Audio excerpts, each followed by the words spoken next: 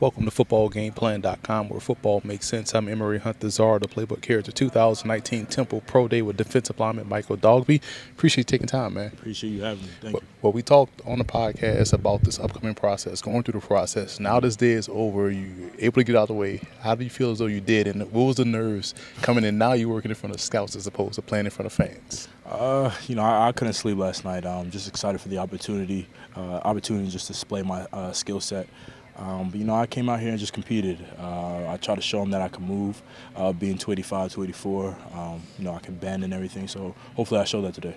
Yeah, I think you did, because one thing about the way you're built is you're lean. You're taller and you're lean. So you could see someone like yourself playing on the edge. And we talked about the versatility playing across the front. Sure. Do you feel as though you showed that versatility out here today? Yeah, I just, going through the bags in and out, I felt like I showed some quickness, some quick twitch, and, some bend when they had me bend around the corner. So, hopefully they took note of that and they see that I can be a versatile player. Temple, again, you talk about a program that's known for defense and producing guys. We talked about this before, all the front seven talent that's going into the league. What do you feel as though that this program has prepared you for that opportunity to go out there and ball out as a pro?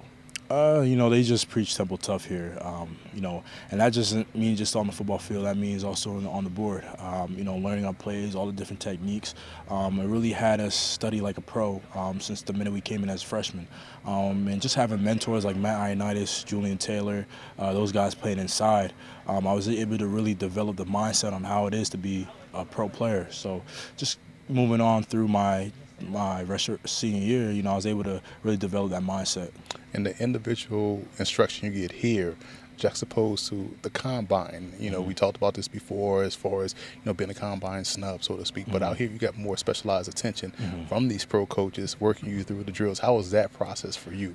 It was pretty good. I mean, you don't really know what to expect throughout the drills. They kind of just throw it at you. But, that's what they want to see. They want to see how coachable you are and, how you can move throughout the bag. So I felt like I just had fun with it and just showed I can compete. Well, that's all you can do, man. This day is over. This day is done. Now you have the visits and things of that nature. But this is a big part that's now complete. Yes, sir. And now it's the part that you're probably excited for.